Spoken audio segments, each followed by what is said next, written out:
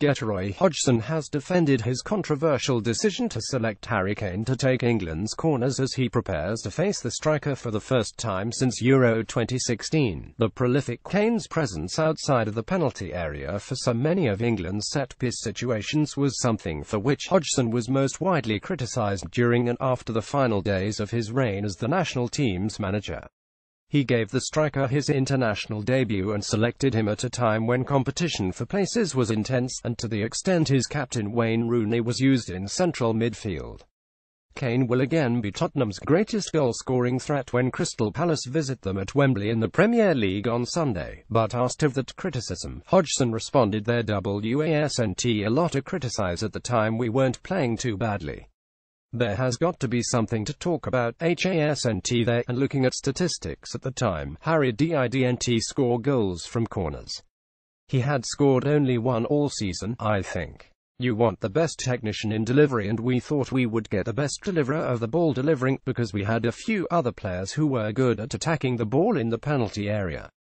That's one thing you have to accept, that in 95 minutes of football, an inability to win could be encapsulated by who takes corners, or not doing your throw-ins correctly. It's more complicated than that, and had we had someone else on corners, and Harry in the middle, it wouldn't have made one bit of difference to our results." Harry Kane. Dan Malungeti images the 70-year-old, who again has Mamadou Sakho and James McArthur in contention and Patrick Van Aanholt is a doubt, also revealed his affection for the stadium he returns to in a competitive capacity for the first time since leaving the England job.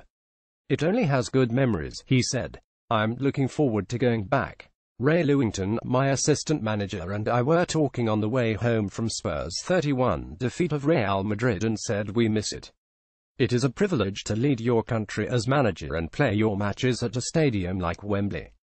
It doesn't get any better than that.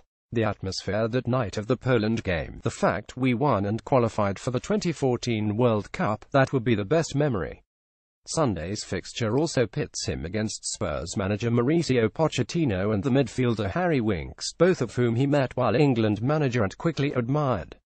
"Me and Pochettino are footballing souls and have a similar philosophy on how we think it should all be done," he said.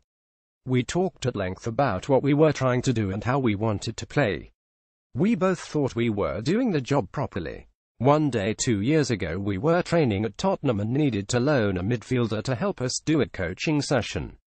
They sent Harry over and he was very impressive. If you'd been watching, I don't think you'd have picked him out as the young kid who'd been called up to join England's senior team.